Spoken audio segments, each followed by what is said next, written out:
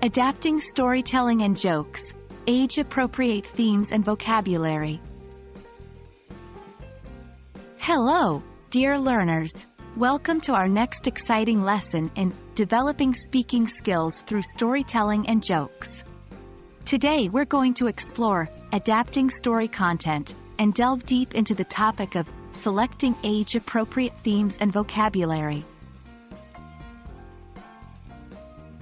Before you start adapting your stories and jokes, it's essential to understand your audience. Age plays a significant role here. For instance, a story or joke suitable for a child may not be engaging for a teenager or an adult, and vice versa. So, first and foremost, always keep the age of your audience in mind when selecting the theme and vocabulary for your story or joke. Let's move on to selecting age-appropriate themes. For children, pick themes that are simple, fun, and imaginative. Fairy tales, adventure stories, stories about animals, or even daily life experiences work well.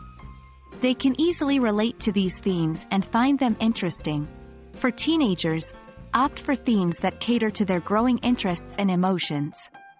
Friendship, first love, school life, achieving dreams, self-discovery. These can be some compelling themes for them. Adults may appreciate a wide range of themes, including personal growth, relationships, historical events, culture, social issues, humor, etc. Try to incorporate complexity and depth in these stories.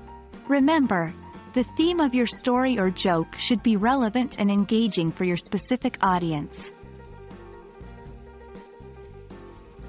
Next is choosing age-appropriate vocabulary.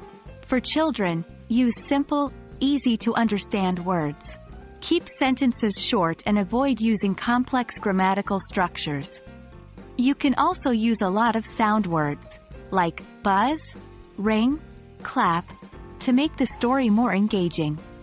For teenagers, introduce more complex vocabulary and sentence structures. Make the language slightly challenging but still relatable. You can use idioms, phrases, and a touch of slang to make it interesting. For adults, your vocabulary can be comprehensive and sophisticated. Introduce new words, idioms, proverbs, and complex sentence structures. Use more abstract and nuanced language to make your stories rich and engaging. Remember, your vocabulary should not only be appropriate for the age of your audience but should also aid in their English language learning process.